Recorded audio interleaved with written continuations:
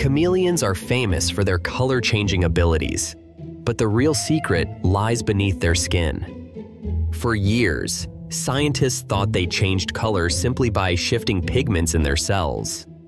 Research from the University of Geneva, however, revealed a far more sophisticated mechanism. Just under the pigmented skin cells sits a layer of special cells called iridophores, packed with tiny guanine nanocrystals arranged in a lattice. These crystals reflect light, and when the spacing between them changes, so does the color we see. In a calm chameleon, the nanocrystals are tightly packed and mostly reflect blue light.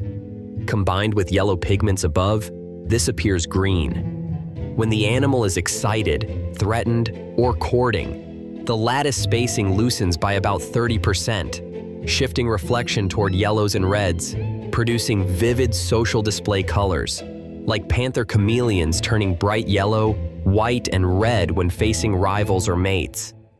Deeper still, a layer of melanin-rich melanophores adjusts how dark or light the overall color appears.